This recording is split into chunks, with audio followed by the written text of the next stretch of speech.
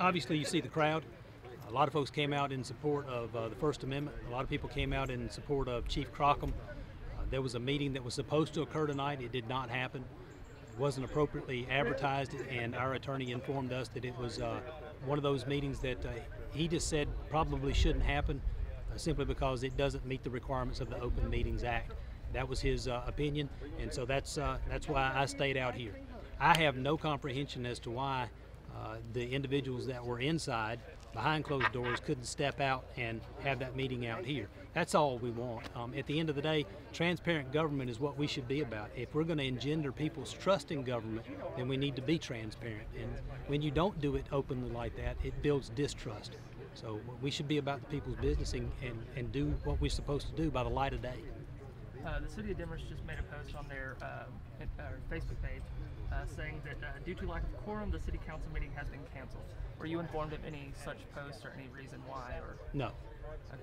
And then, since it is canceled, is there a date moving forward when it should be rescheduled? Our next scheduled meeting is next Tuesday night at 6 p.m. Our attorney tells me that he's going to get the appropriate advertising done so that it can be a teleconference meeting, unless we stop being under the governor's orders as they are currently written. We'll go forward from there next Tuesday and have that meeting. There'll be plenty of advance notice for everybody to be able to participate, at least by watching at home.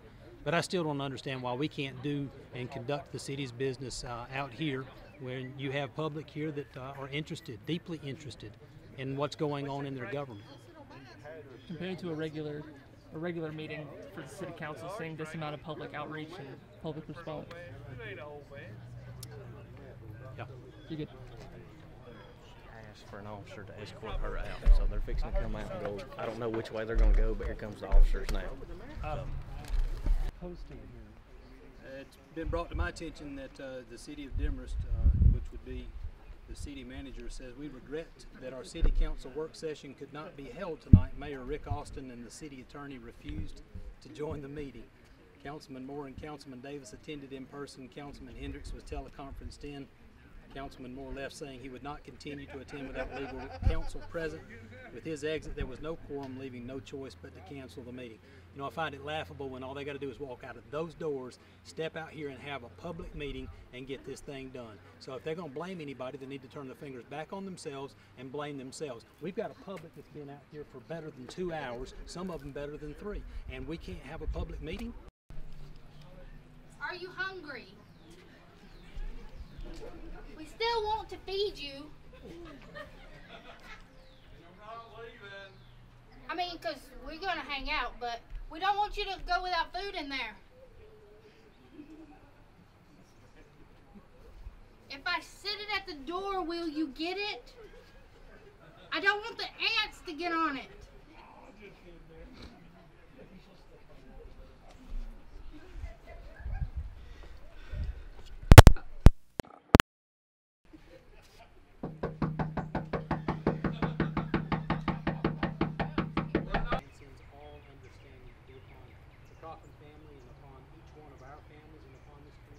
Well, you know it.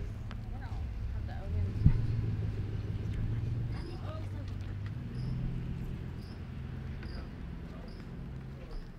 Hey Kim, would you like a pizza? No, thank you. We let you know when we come home. Okay. Can you tell us anything at all tonight? No, I mean we had a meeting scheduled, and because the mayor and the legal counsel refused to come in, we couldn't have it. Kim, before you leave, can you say that to my photographer? It's fine. No, I'll call you tomorrow. We'll do an interview, but not. Okay, thanks a lot.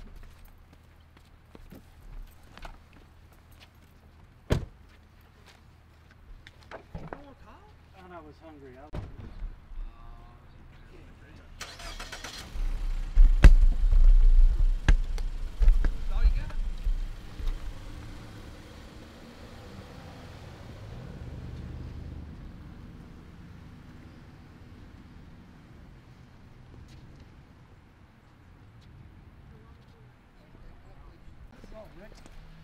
Yeah, she blamed it on Rick. That She said, it's the mayor. It's the mayor. Yeah. I looked at her. She got in the car. I said, you understand he's a good man, right? She's like, I know. I said, why are you doing this to us? It's the mayor. It's all the mayor. So this car that she got into. Yep. I didn't have a non-open meeting. You know, I set up a stage. You know, I'm not even gonna tell my wife how much I paid for that stage. You know, I have it set up, and she said she put it back down again. So She's scared to death, I can tell you that. You got two council members that got hired in, or got elected in, I'm gonna say hired in, elected in, that are their main prerogative. Wait a minute, let's turn that around a minute. Hang on. She may be being telling the truth. Let's go law enforcement on it. If she's saying it's the mayor, maybe she's not meaning that they fired Robin. She fired Robin because of the mayor. She fired him because those guys don't like the mayor. Then she's telling the truth, right? Yep. And I know for a fact one of them at least has a personal vendetta against her. And that's from outside looking in. I've told my wife I don't know how many times I'm tired of watching my friends, and that's the people that I work with, and all of y'all, be collateral damage and personal vendettas, personal animosity towards me. They should step up and toe the line and tell me they don't like me for what reason they don't like me, but stop taking it out on my friends. I don't see how you can say it's you when you've been the most boisterous that gets this whole thing. So the only obvious answer to that is they don't like you, and they're trying to dismantle what you brought. And they hurt a good man and his family along the way, and they're hurting the good citizens of this city and our community.